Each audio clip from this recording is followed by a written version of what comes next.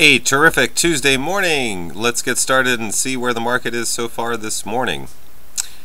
Yesterday we did regain some ground, and this morning's opening was very positive, a nice jump up. Hopefully we will not come down and close it. If we can close above 102.60, that would be fantastic, meaning we're drifting up a little bit further, meaning interest rates are coming back down a little bit. In terms of trading so far this morning, our opening was at 102.66. Anything above the red line is positive for rates, anything below is negative. A brief pop up and then back down to where we actually open. The Fed meeting today will definitely drive the markets depending on what they actually say.